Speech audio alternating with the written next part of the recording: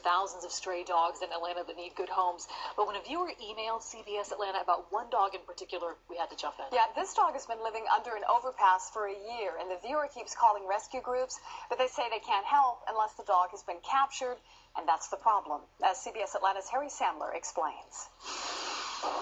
There he is, right up here. Look right up here underneath the bridge. One thing is for sure, this dog is smart. Best we can tell, he's been here for a year, just surviving. But if the dog were just a bit smarter, maybe he'd know someone wants to help. My wife and I are dog lovers, and we have 2 rescue dogs at home, and so it's kind of near and dear to my heart. Mike Rasmussen remembers the first time he drove by this I-285 overpass. He had just flown in from hometown Dallas to check on the regional office.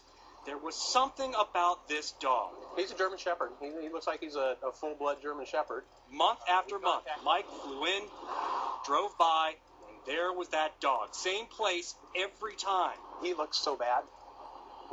He's skinny, and he's been neglected. So, just trying to help. Pretty much every day we've done it. Mike's employees are just as concerned. They bring the dog food and water every day. I would just rather see him somewhere else, than living under the bridge, eating trash. Mike and his coworkers keep calling animal control, but every time animal control comes out, the dog runs away. What they really need is a trap. CBS Atlanta called the cab CEO Burl Ellis's office. Once they heard the story, they had help out within the hour. Animal control will check the trap every couple of days. If they can catch the dog, Mike has plans. He's already talked to his wife back home.